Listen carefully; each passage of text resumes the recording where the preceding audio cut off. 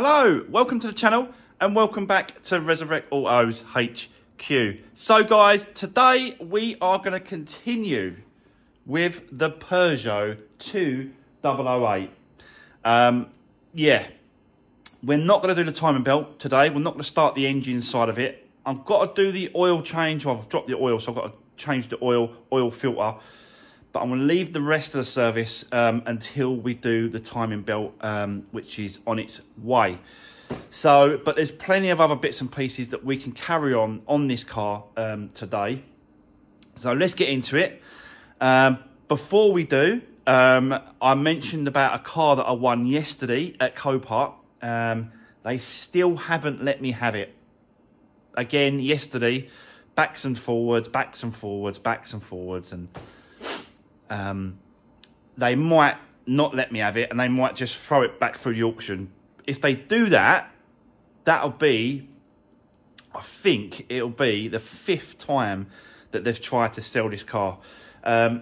It's got a bit of a story to that.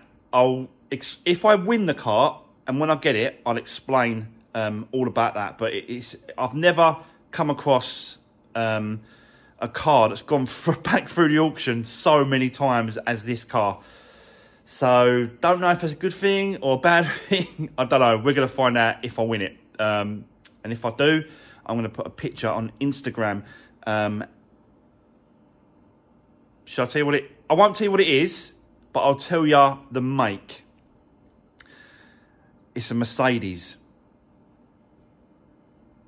So, yeah, that's all I'm going to say about it. You'll have to find that very, very soon. Anyway, let's get into it, guys. Let's do some on this. I just want to quickly show you the crash bar on this before I set you up on the time lapse. I'm going to show you the crash bar because a lot of people were saying that this crash bar has been hit on the passenger side.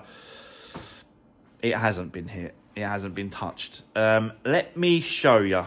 Let's do this. So, guys, yeah, just before I show you the crash bar, oil filter, and the oil's down there, so we can do that. That way we can sort of, you know, put it back on the floor, run the car, move it about, whilst we wait for other bits and pieces to turn up. So, the crash bar, a couple of people had sort of messaged me and said, that crash bar's definitely been hit. That crash bar's definitely... Go back and look at the comments, what they were saying. I kind of understand why they were saying that, because it actually does look a little bit like it has. But believe it or not, that's the design of the crash bar. That's exactly how it should be. Can you see, like, it's got little sort of curves there? And it does actually, because I originally, when I first done one of these on the Peugeot 208, I think it was 16 plate, it had exactly the same crash bar. And I thought exactly the same thing. I did. I thought exactly the same thing. It's been pushed. But it hasn't. Believe it or not, that's the way that they designed it. They designed it for those curls to be there. Let me show you the other side.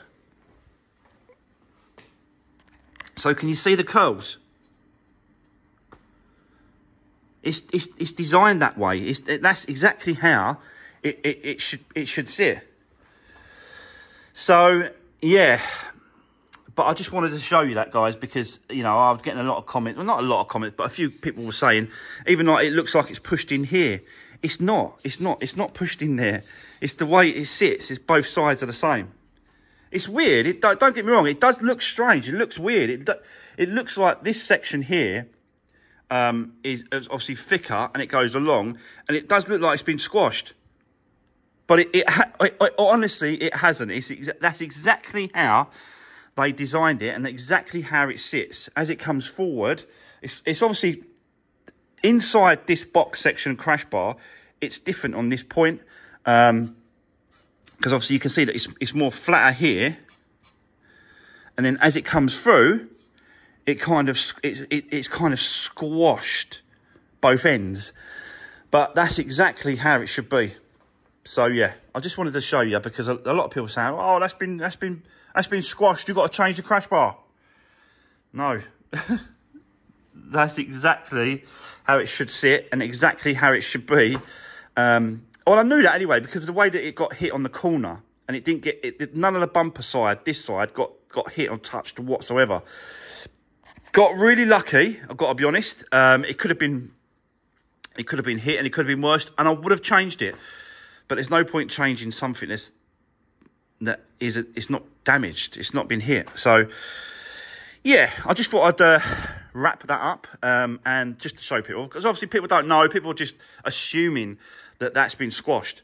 And you know, they look at it, because I did it when I first looked at it, and like the one I've done, the 208, I looked at exactly the same thing and I went, wow, that's been squashed.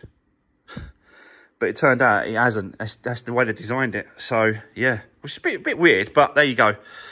Right, let's crack on. We're going to do the oil change, put the oil back in, oil filter, just plod around, do a little bits and pieces, get it back on the ground.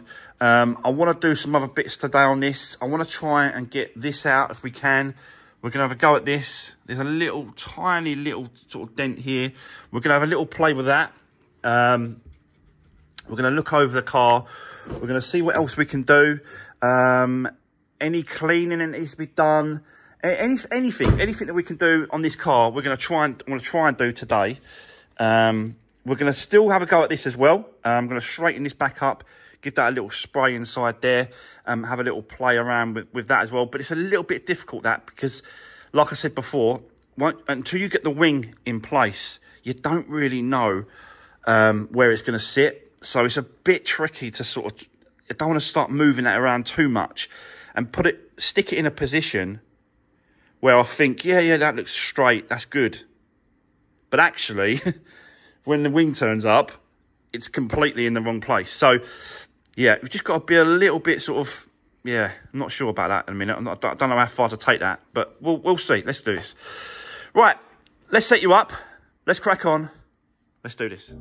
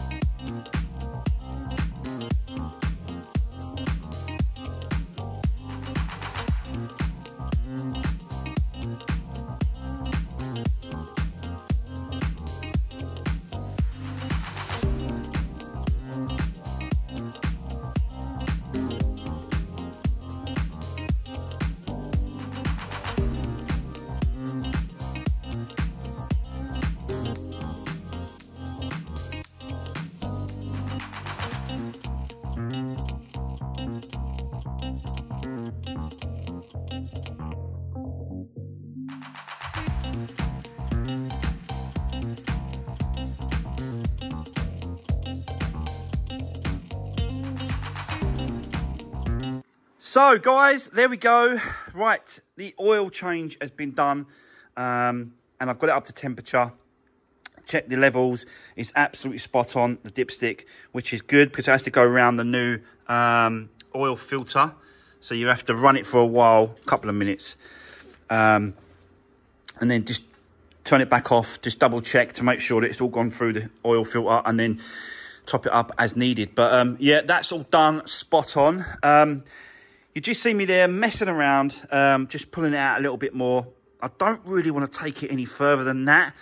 I have give it a little bit of a spray, just a little bit of a an undercoat there just to sort of protect the paint, the metal, sorry, from both sides as well. So a little bit underneath there as well. So just sort of protect it up a little bit. I don't really want to be messing around too much with that there, really. I kind of want to leave it now until we get the wing in place, and then start lining that up, and then I've got a better understanding then where it should be pulled, pushed, pulled, twisted, whatever. It's definitely got needs a little bit more work, definitely, but I just don't want to mess around with it too much, really. So I'm going to leave it like that, and we're going to move on. I think actually the wing is being delivered today.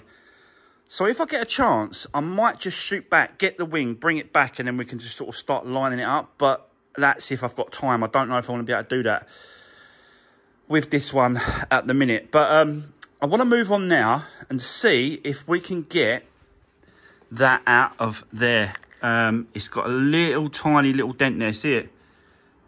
There. It's like a little crease. It's potentially going to be a little bit tricky because it's right on the curve. So, but I wanted to see if we can get that any better than what it is.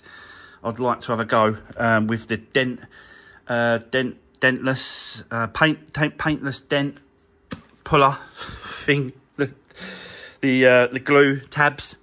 So I'm probably going to move it over to the middle just to give us a bit more space, and then we're going to have a go at doing that. So, or do I want to do it here? I can lift it up. Yeah, I might do it here, actually. I might do it here on the ramp. I'll lift it up on the ramp so it gives us a little bit more height. So that is sort of up here, so that we're just pulling forward. Do you know what I mean? So, yeah, let's do it here. Right, I'll set you up. Let's get cracking. Let's have a go at this.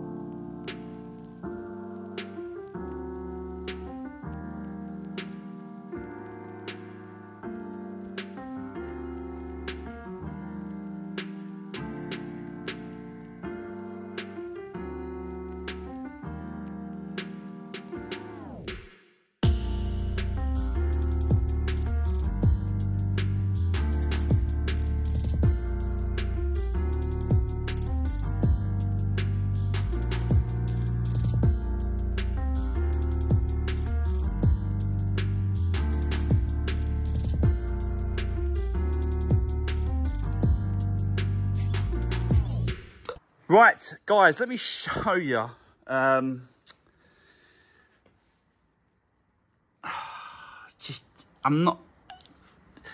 could keep going with this, keep going and going and going, and it possibly would, you know, get better and better and better. But I just think maybe I should get someone over. Do you know, like one of these dent smart repair guys, paintless dent guys. I might just get someone over to do it, you know, because they'll get it spot on perfect, won't they? And that's kind of what it needs, really, because around the rest of the car is absolutely lovely. There's nothing else around the rest of the car. So that needs to be good. That needs to be great. And I could, you know, it's not what I do. I try to, you know me, I do try to do whatever I can on these cars, but in this case, because it's so newish, 17 plate, this really needs a specialist. Should we call him a specialist? That's their job, that's their trade, that's what they're good at, and I think that's what it needs. So I'm going to leave it like that, and get someone over to do this for us. Hopefully, he'll let me do the filming, the videoing. The trouble is with these guys that they don't like, you know, getting in their way, basically. And I'll have to sort of ask him. I say, look, can I set up the camera? Can I stick it on time lapse? Can we just watch you do it? Hopefully he'll agree. I'm not asking him to sort of be like this, but it'll be nice to get it sort of close so he's out of the picture, maybe. I don't know. But it'd be nice to sort of see that being done on a time lapse in one of the videos. But for now, I'm going to leave it as it is. Right, what I want to do now is I want to move on and spend a little bit of a time and a little bit of attention on this bumper, because I spoke to the painter and he said easily repair that, no problem at all. That does not need to be changed. So I'm just going to sort of have a little mess around with this, polish it up a little bit, just to see how much we can get this out.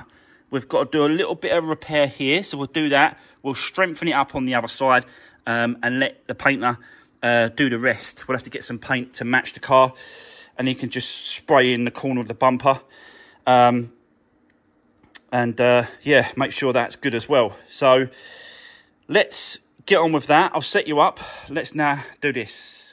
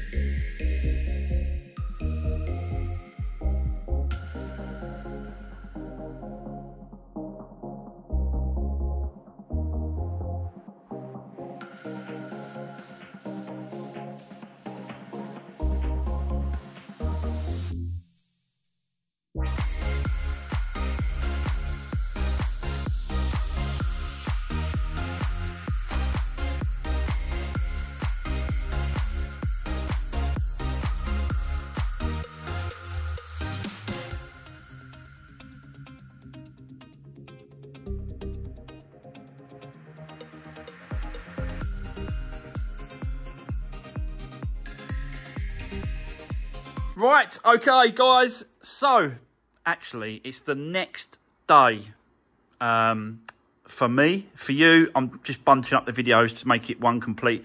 Weren't enough yesterday. I had some family stuff going on, and I just had to get away. So I thought, do you know what? Let's just bunch it up and make it over a couple of days. So this is actually the next day. I'm losing my days here. It is Wednesday. It's Wednesday now, and I'll put this out tonight for you guys to watch. So, yeah, the last bit I did was this here, which was the bumper.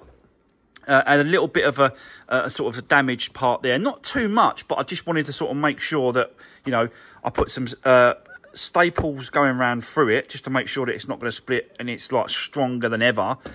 So that's done. Little bit of filler, which is the plastic bumper filler, which is a little bit flexible. I've showed you that before in the past. You don't use the same filler for the plastic bumpers and the bodywork of a car. It's a very, very slightly different filler, and this is the specific one you have to use. So a little bit on the outside, and then get you through there. Some on the inside as well, just to sort of build it up a little bit. So that's nice and strong. I'm going to leave it like that because this has got to go to the paint shop, and I'll leave it exactly how it is so the painter can sort of rub it down and he can prep it exactly how he needs to prep. I've also took the strip here, which is a plastic strip that goes across the bumper. You can see the same as this side.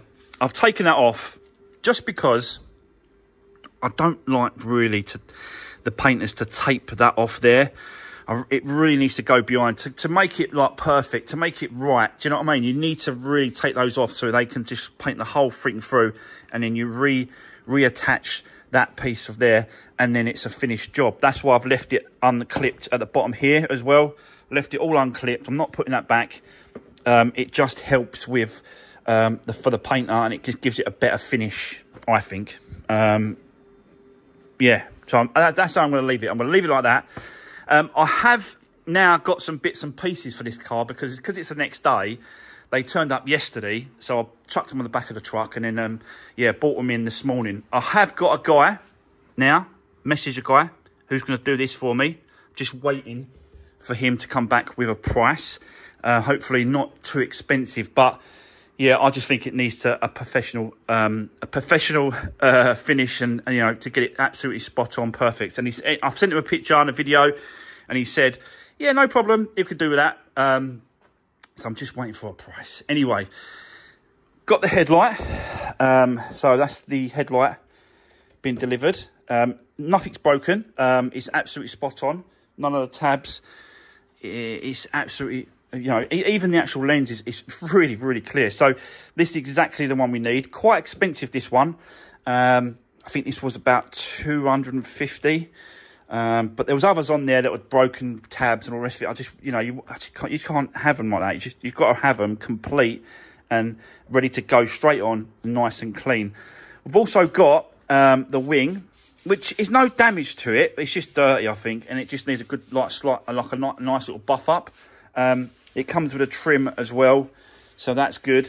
All we've got to do is transfer the badge from this one, get that GT line badge off of there, and then stick it on in the correct position on this one. But that's not going to stop us from getting it on, lining it all up, and having a look at, you know, how it looks basically. So that's what we're going to do next. I'm also going to just give it a little bit of paint, a little bit of black paint in there. So we'll do that first, get that painted, and then we're going to start lining this up. Didn't show you the time. So the timing belt kit, got a new Dayco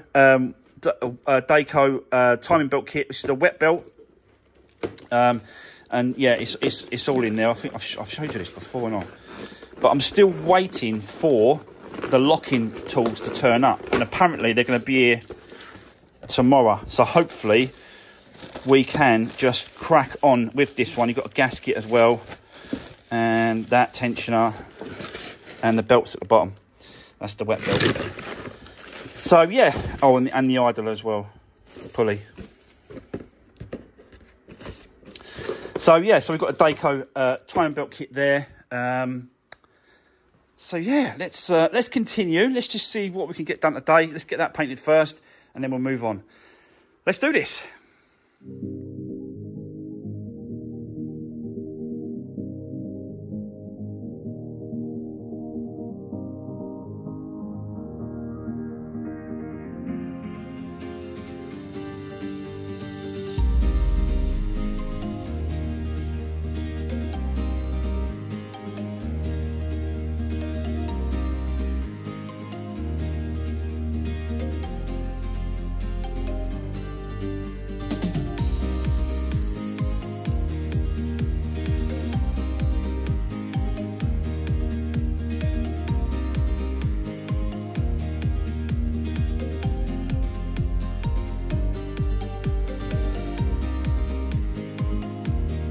Right, okay, got to cut in there, guys, to let you know what is going on, because it was going so well.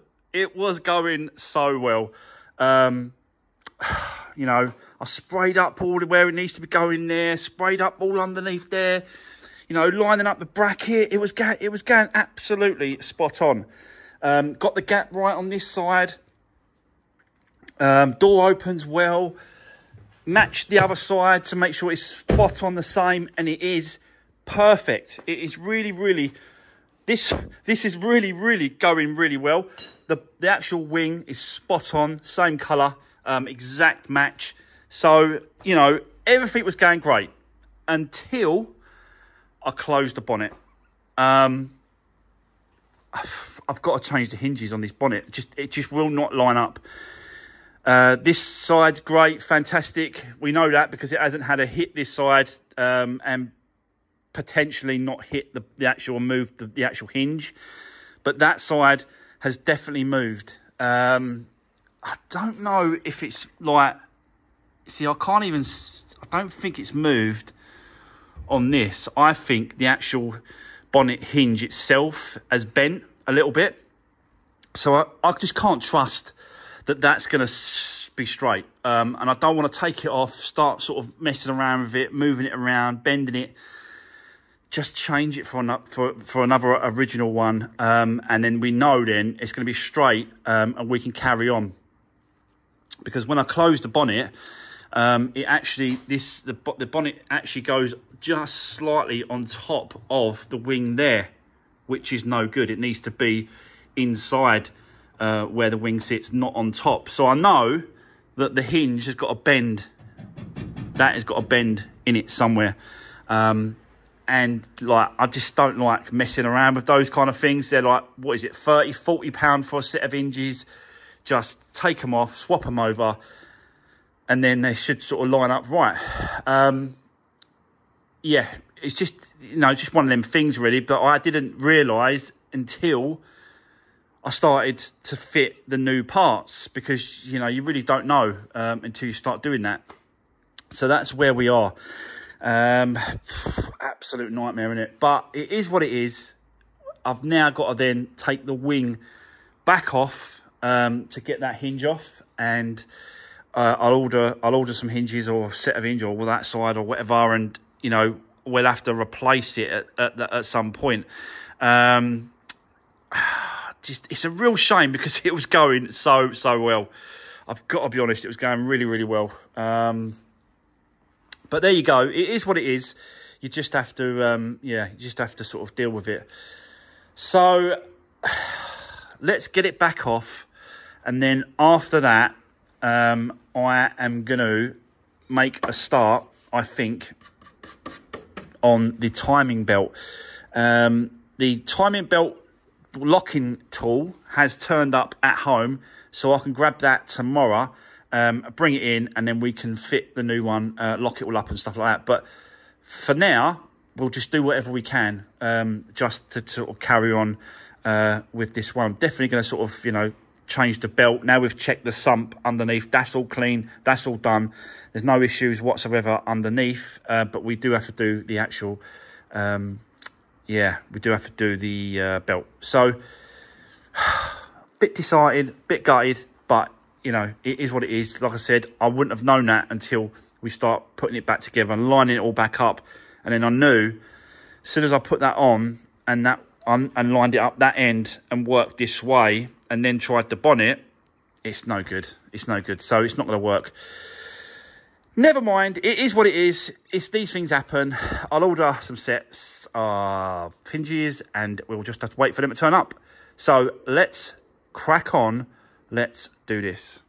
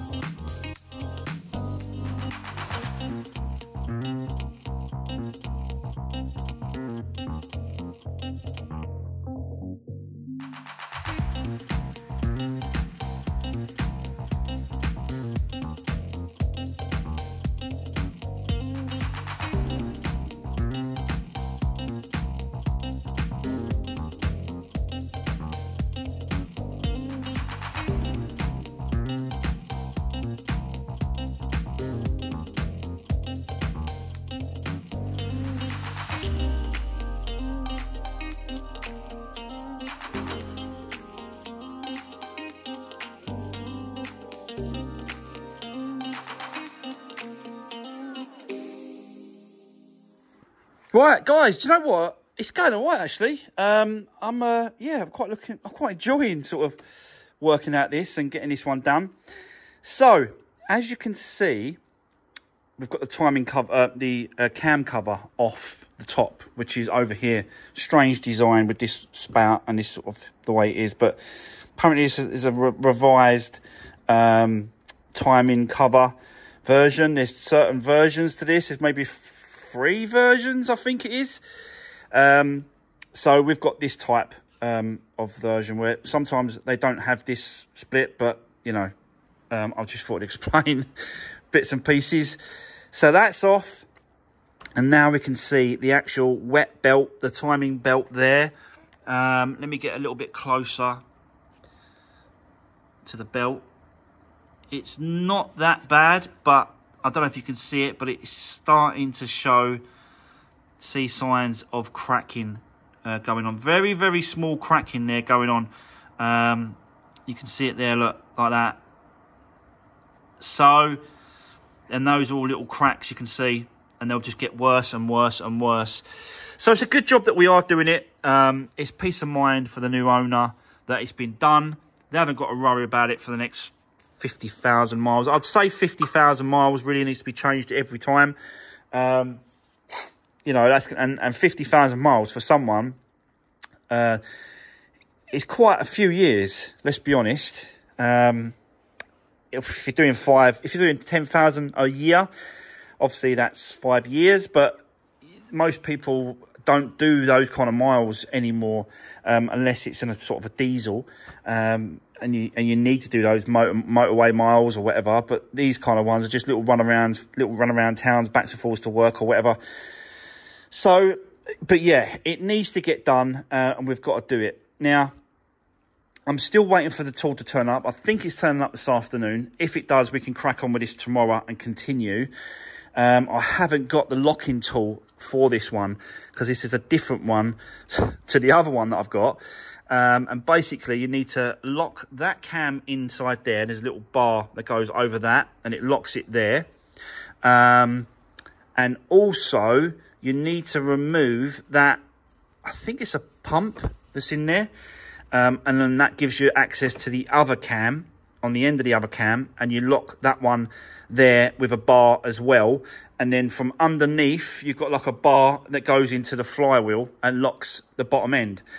So that's how you do it. And we're going to sort of continue with this tomorrow. Hopefully, you know, I'll have all the tools and we can lock it all up, and I'll show you how to do that and what's been done. And then we're going to change this timing belt and switch it over, and yeah, continue with this one. So that is going to be the end of today's video. I know I bunched it up from yesterday's and today. I just thought I'd make it a video complete. I have ordered the actual bonnet hinge. I showed you that. That was, I think it's bent. Where did I put it now? Over here. I just don't think it's sitting straight. I think that should be sitting lined up with that. I think that should be over here somewhere. So something's not right with this hinge. It's definitely been knocked and hit and bent. Sorry. So I've ordered one of those. That should be here in a couple of days as well. But for now, for today, that's it. We'll come back to this tomorrow. We'll continue with this timing belt, the wet belt system, get that changed over, and then just see what we can get done tomorrow. But yeah, let me know in the comments, guys, how do you think it's going so far? I think it's going great. I'm quite enjoying working on this car. It's quite nice to work on. The engine's, you know, really, really nice to work on. It's only a 3-cylinder petrol engine with the turbocharger there.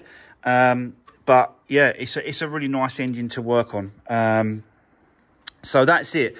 Don't forget, guys, drop me a comment, give the video a thumbs up, and I'll see you guys tomorrow in the next one. Take care. Thanks for watching. See you soon.